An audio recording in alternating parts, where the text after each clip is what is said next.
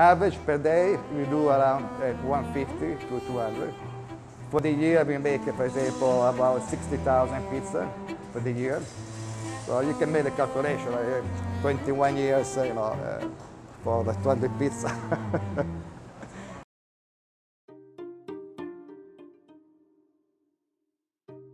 My name is Marcello. I always had a passion for food since at the age 7 years old. Yeah, I used to make lunch and dinner for my mother and sister. Then in 1983, I immigrated to Vancouver. And then after a few years, I opened another restaurant called Lombardo. I operated Lombardo for 12 years. And the food basically was the same food that we were preparing in Italy. Then I sold the business, and in 1999, I opened Marcello. Marcello right now is been here for 21 years. And the same thing is that it's the same style of food, a little bit more elaborated. It's more dishes, more specialty. What we care about is the recipe, the good ingredients, and the presentation. So this is what I do. I do the Roma style pizza. The Roma style is more like a thin crust and crispy, and it's kind of a little bit. It's not soggy, but it's a nice topping that stays on top. It doesn't slide. You can taste better as well. The Palermo by night pizza, it's like a Sicilian style recipe. Yeah, because in Sicily we eat spicy pizza. We do, yeah. Okay, this is my kitchen manager, Carlo Chetti. He's Italian from Milano. He has several years of experience in making Italian cuisine. After this, he will show to you how to make the Palermo by night pizza. Go ahead for pizza. Okie dokie. Okay. Perfect. So we need to get a pizza dough, because without a pizza dough we cannot make it, right? So the main ingredient for the pizza Palermo by night, we have Italian salami Genoa, the pizza sauce. The secret ingredient is the spicy hot sauce, sriracha. Then we have a regular mozzarella that people can substitute with a fresh mozzarella if they want it. And then we have a bacon cheese. So what we do, we need to stretch our pizza out. Pizza need to be outside. It need to be at room temperature to make sure that we can stretch it easily and faster. Because sometimes when you make pizza, everybody has to be fast. And make sure always there is flour on the bottom. Then we stretch it. There is a many way to stretch a pizza. I like it this way because that's how I learned. Marcello tried to teach me different way, but I can't. When you stretch around, we always need to make sure that the oven, before we insert the pizza, we need to make sure that the oven has fire. If we need to add fire, we need to add it before we cook in a pizza, not during the same time. Okay. Because if it's not, the pizza is going to burn. It's not going to cook. And the most important is always the bottom. The stone has to be hot. Yes. The wood burning oven is a very unique way to bake the pizza because what it does, the wood gives the smoke flavor to the pizza when you bake it. In Italy, the wood burning pizza oven is very popular. But everyone, they try to make a little bit unique. Sometimes they cover up with tiles. Sometimes they just paint it. So they use many different look to attract the people. This wasn't my idea. It's kind of a little bit kind of funny story because the person that made the oven, he understood that when I said to him that I want the oven to look like the sun, right? He understood there was a plaque. I said, no, I don't want a plaque. I want the actual oven to look like a sun, right?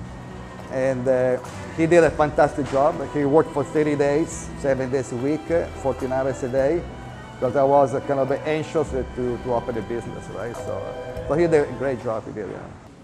So for this particular pizza, it's 80% of the sriracha sauce, because Palermo by night is a spicy pizza, and 20% of a tomato sauce. We open it, and we need to make sure that in the middle is not wet. It has to be dry, because all the ingredients from the outside, they go inside, in the middle, okay? So after we add our salami, Italian Genoa salami.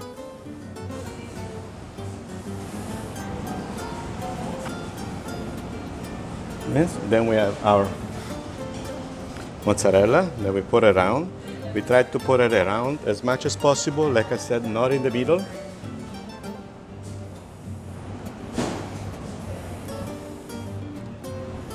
And then we're going to add some bacon cheese. So where do you source the mozzarella? The mozzarella is a product from Canada, and it comes to us like 2-3 times a week, and we're using 50 kilos, about 300 kilos of mozzarella a week, so it's quite a lot.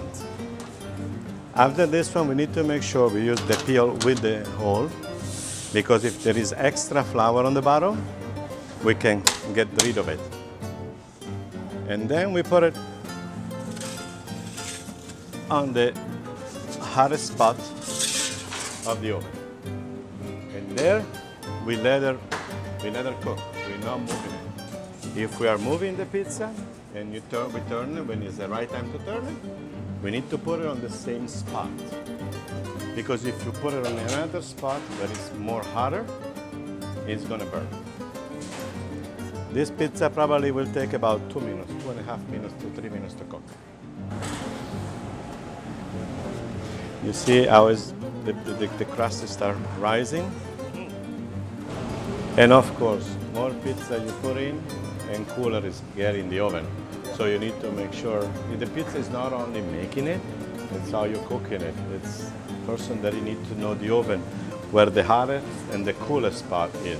If you have a bigger pizza, you cannot put it in the hottest because it's going to burn, it's not going to cook. So you need to start it on the coolest side and then finish it to the hottest side. So for example, for this size of oven, for example, the optimal volume pizza that you can bake is 5 or 6, right? And that bakes very quickly, right? And then they can always rotate it, another 5, another 5, another 6, another 6, rotate. And the temperature always stays the same. But if you increase it, the temperature goes down. If you use less, you might burn the pizza. So you have to kind of balance the production of the pizza with the temperature of the oven, right? So there is not, for that one, there's no recipe. It's all about experience. So how do you know when it's like ready? The pizza? Yeah. When everything is crispy on the side and the cheese on top is all melt, that's when we know. And of course, the people say time, 5 minutes, 3 minutes, but every pizza is different. Because, like I said, the temperature of the oven is the most important. And that's how it is.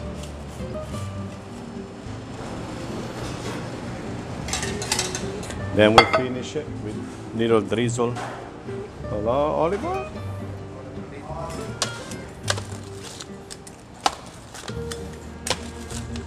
Then this medium is sliced by 6. Ecco qua. And this is the Palermo by night by Marcello. I've been doing the 21 years of business here in Vancouver.